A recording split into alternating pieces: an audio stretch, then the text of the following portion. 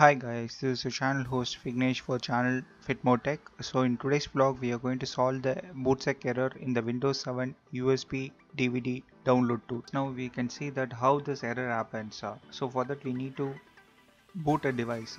So I'm going to boot my 32 GB pen drive.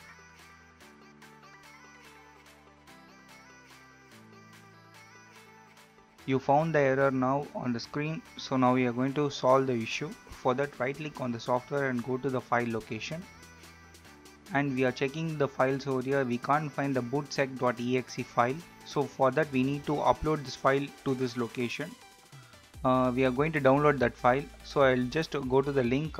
So this is the link guys, where you can just find the Bootsect.exe file. I'll just post the link in the description box below, so you can just download the software from here. So this is the page guys. So in the bottom we need to download that Bootsect.exe file.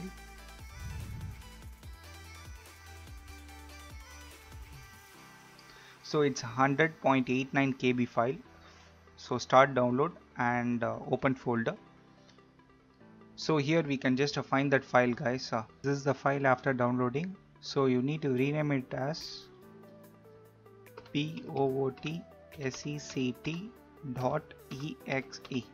Then click enter and just copy it by pressing Ctrl+C, or you can just copy it like this and open the file location of the software, and you need to paste it.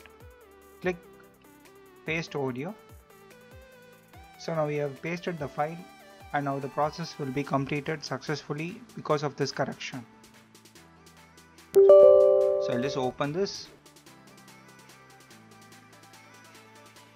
So the OS at last booted and the problem is solved.